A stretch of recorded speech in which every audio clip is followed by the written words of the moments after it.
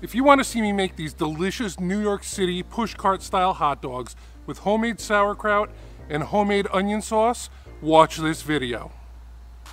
Hello and welcome to Ben's Ramblings, recipes, reviews, and ramblings. Today we're getting ready for a collaboration with a bunch of other YouTubers.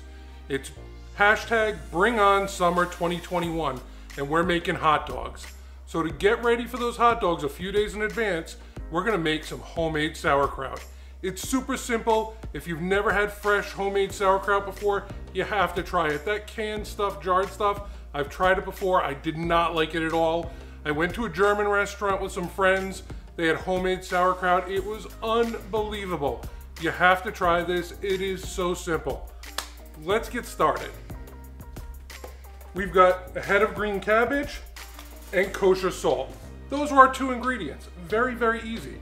So, first thing we're going to do, we're going to core our cabbage. We're just going to cut it down the middle like this. And again like this, in quarters. And the reason we're cutting right down the middle is so that we can easily cut these quarters out just like this. So that's it. Those stems come right out and that goes right in the garbage. We need to weigh our cabbage. We're going to use a 2% salt solution for our brine. And the liquid is going to come from the cabbage itself. I'm going to put all this cabbage in here.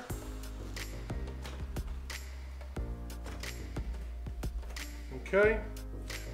The cabbage is 1,402 grams and we want 2% salt, so it's going to be 28 grams of salt. Now, you could chop the cabbage by hand, but I like my cabbage really finely sliced. So I'm going to use a mandolin, just like this. This is an OXO mandolin. I'll have a link down below. The thing with mandolins, it's very important you have a nice sturdy base. Always use your guard. If you don't have a guard and you're worried about your hands, or if you do have a guard and worried about your hands, you can use a mesh glove that is cut resistant. I'll put a link to that in the description below as well. To get started, I don't like using the guard, so I'll start without that, and then we'll switch to the guard. Really simple. Just going across. I've got this set to 1/8 of an inch thickness right now.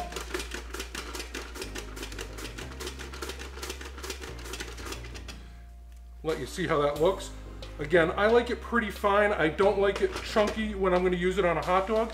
If you're serving this as a side dish or something like that, a little chunkier is fine. Now since it's a little smaller, I'm going to put my guard on, and you just press down on this and get to it.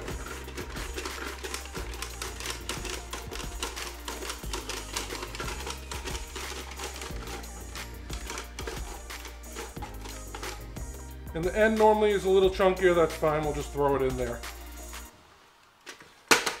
All right, let's watch the rest and fast forward.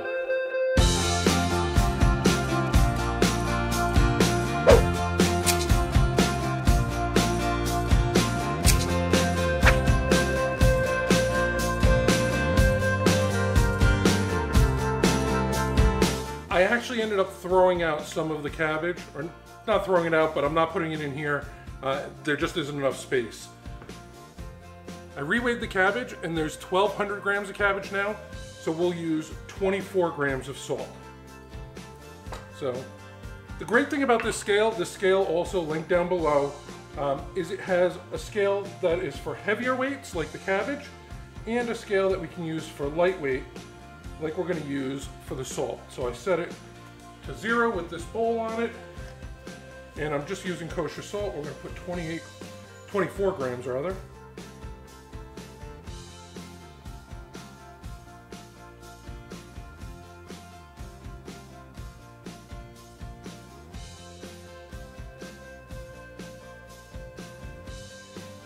All right, we're a little over 24 grams, that's fine.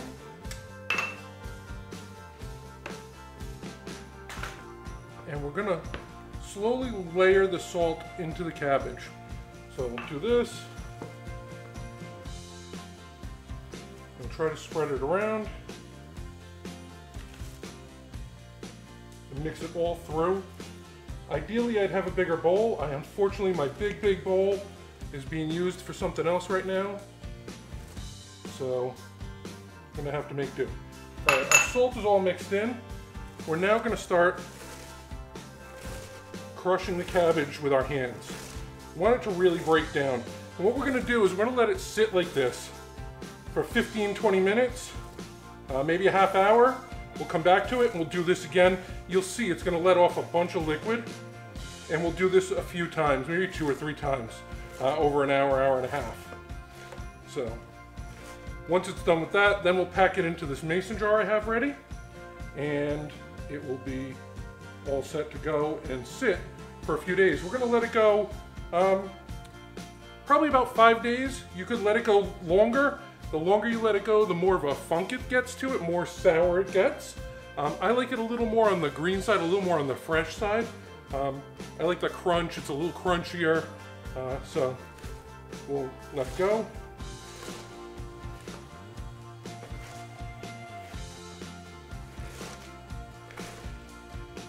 And I'll see you back here in about 15 minutes. We'll just let this sit. It's been 20 minutes. We're gonna crush up and toss the cabbage a little more. You'll see there's a lot of liquid that's come out. You can see it's already breaking down. It is much more wet than it was 20 minutes ago. I just want to toss it all. Make sure we get that salt mixed all through. We want to crush it up with our hands, just so you can see a little better. So there's the cabbage. You can see the liquid coming out of there, and it's only going to increase as it sits here. All right, we'll check back in 20 more minutes.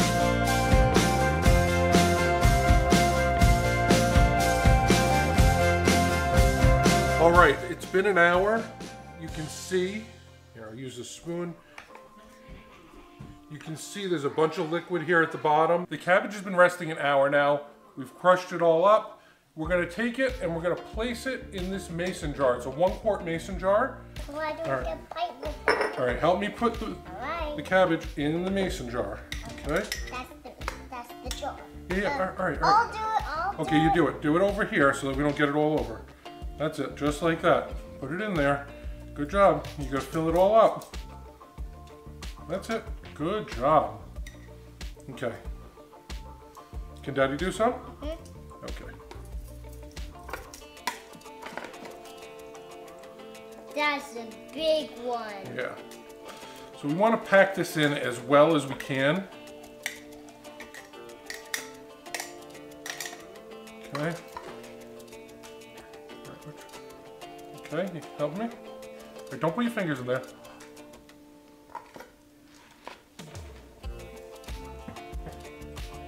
Right, I want to leave a little room for a few reasons. The cabbage is going to let off additional liquid. It's also going to let off additional gas. So you don't want to seal this lid tightly because you could actually make the glass explode. So we're going to put it in here. I'm going to press it down as much as possible and use this spoon. Really want to crush it down. And we want the liquid above the cabbage. All right, easy, easy, easy. We want the liquid above the cabbage. So let's see, we can put a little more in there. Where are those bubbles? Well, there's going to be a lot more bubbles. We'll see tomorrow. Okay, I don't think we're going to fit this all. Wait, not yet, not yet. I don't think we're going to fit this all in here. But what I am going to do... What are you going to do? We're going to drain and pour all this liquid in there. Okay? All right, so hold on. Nope, not yet, not yet. Daddy's going to pour all the liquid in. Watch out. Take that off there. Take that off. Okay, so we're going to pour all this liquid in here. Okay. And even that might be a little too much. I'll have to see.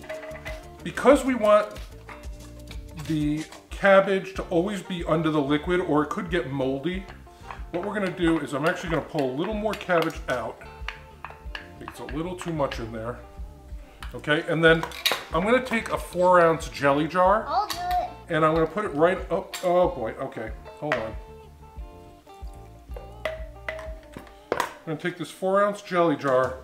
I'm going to put it right on top. It's still too much. All right, Daddy's going to take out some more cabbage. Hold on.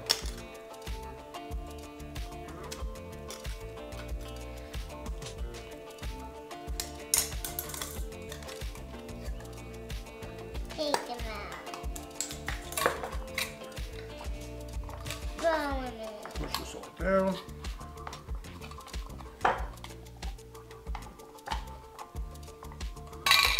Okay. So we've got this 4-ounce jelly jar, and it's going to fit perfectly in there. And if you can see, it's going to keep all the cabbage pushed down and under the liquid. So now I'll put this lid on loosely. I'll do it. Okay, it goes like this. Okay, now just turn it on a little bit. Okay, screw it on just a little bit. Okay, just like that. Okay, so it's not even tight. It's just there. The jelly jar is keeping the cabbage. The jelly jar is keeping the cabbage pressed down under the liquid. We're gonna put a label on this so that we know when we did it. This is basic fermentation, basic pickling. Anytime you're doing anything like this, you wanna make sure you put a label on it with a date. We're gonna let it ferment for about 5 days before we try it. And it should be pretty good then. Again, it will get funkier and funkier the longer you let it sit. After about 2 weeks, you really want to put it somewhere that is less than 50 degrees Fahrenheit or in your refrigerator. So if you have a cellar that you can put it in, or you want to put the label on here. So we've got our label. Sauerkraut, March 11th. And we're just going to put it right on the jar. Here, you want to put it on for me? Okay. All right, great. So there we go. And I'll see you in about 5 days and we'll make those hot dogs. I'm making traditional New York style pushcart hot dogs. Some skin, natural casing franks from Sabrett, homemade sauerkraut, some homemade onion sauce, and some steamed buns. A little bit of mustard, simple. This isn't Chicago, we don't have sport peppers, neon green relish. This is a good old-fashioned New York pushcart style hot dog. I've got the water on, we're gonna get that up to temperature. We'll throw the hot dogs in that. We are not gonna cook the hot dogs on the griddle today. A New York style hot dog is a boiled or steamed hot dog, so that's what we're gonna do. We'll get started on the onion sauce. This is some of the sauerkraut which I made. I made this about a week ago, and it's perfect. It's just got the right funk to it that I like. It's not overly done like some of the bagged or canned sauerkrauts are. So let's get started. I'm gonna put a little oil on.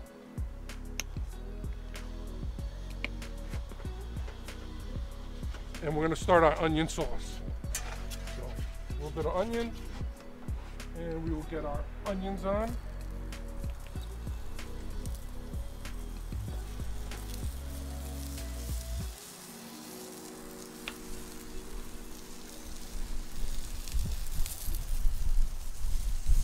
Once these cook a little bit, we'll pull them apart. If you've ever been to New York City and seen the hot dogs, they have a reddish onion sauce. You can buy it in some supermarkets. It's, again, Sabrett brand. I'll put a picture of it up here. This is, again, a real traditional New York City style condiment for hot dogs. So we're gonna brown up these onions a little bit, and then we're gonna add some spices, some ketchup, a little bit of water, and we'll turn them into a kind of a onion sauce. I'm gonna turn this heat down. The two burners in the middle are on high to get that water to boil.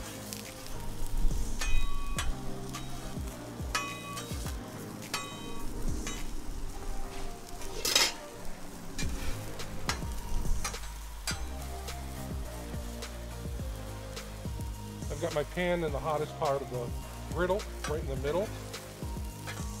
At least that's how mine runs.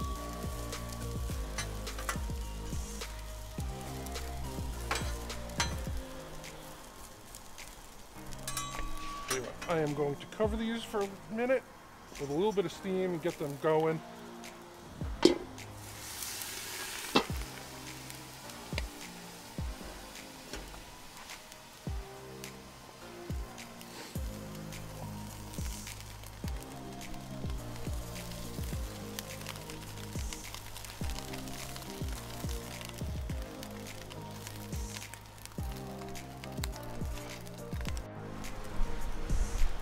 Okay, the onions are getting soft. We're gonna start mixing them with the spices and the ketchup.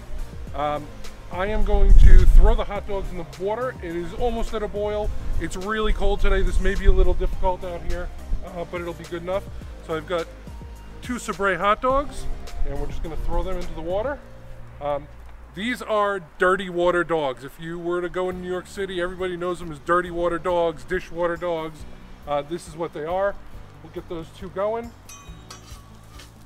We've got our onions now, which are cooked down. You can see they're all nice and soft.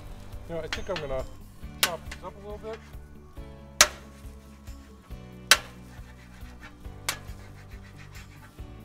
Okay, break them up a little more. I have my spices here. It's very small amounts. This is 1 large onion. We've got, it's a half a teaspoon of brown sugar, some chili powder, some cinnamon. We're gonna add ketchup, hot sauce, and a little water. I've got all of the ingredients in the description down below. So, put these all together. So I want to sprinkle this all right on top.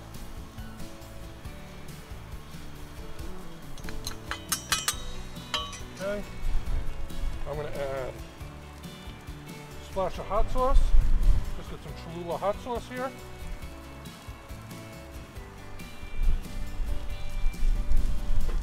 And we're going to add about 2 tablespoons, 2.5 tablespoons of ketchup.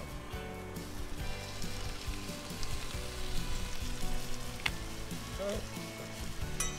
We'll start tossing this all together.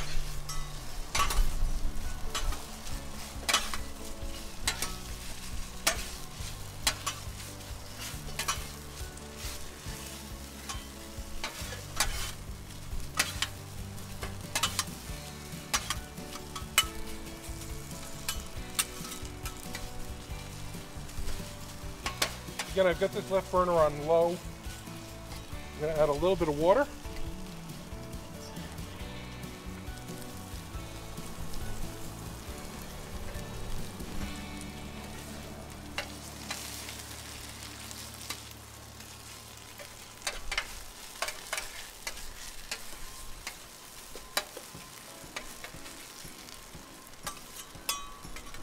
We'll keep tossing it so it doesn't burn.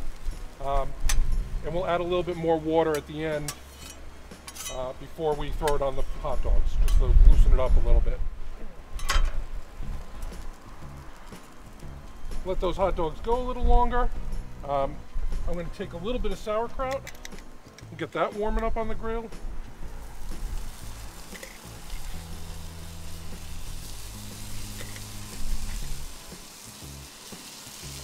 Just enough for 2 dogs. And I've got 2 hot dog rolls. I'm going to steam those right over the hot dogs. So put them right there on a little rack, throw my steam dome over, they'll steam right up. All right, let's put things together. We've got our hot dogs and our steamed buns.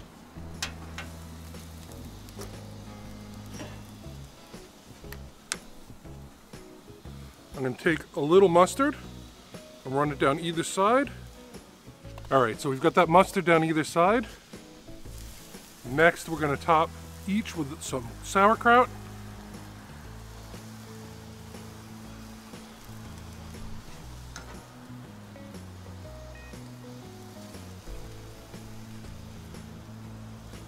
And again, if you've never tried fresh sauerkraut, give it a try. The beginning of this video, that sauerkraut, super easy. Cabbage, salt, that's it. Put it in a jar, give it a shot. Next, we're going to do the onions. Okay, we've got our red onions. Put those right on top.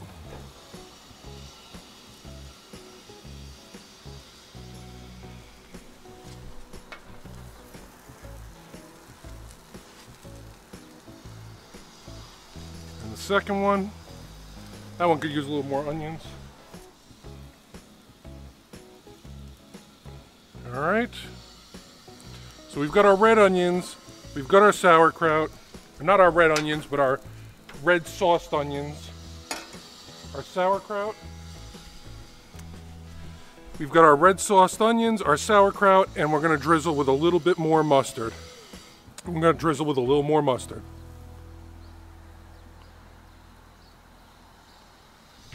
All right, guys, don't these look fantastic? If you think they do, give me a thumbs up. Let's give them a shot.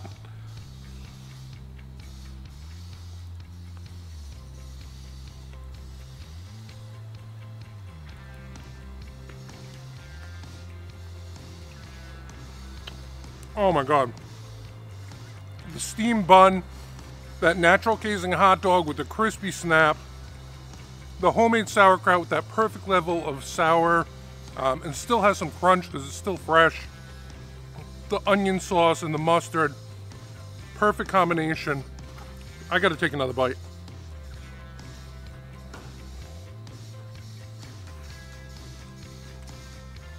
All right, guys, again, this is a collab with a bunch of other YouTubers. Bring on summer 2021. Check that hashtag down below. I've got the recipe for the onions down below and the sauerkraut if you watch the beginning of this video.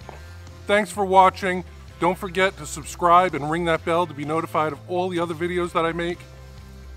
Thanks for watching. We'll see you next time.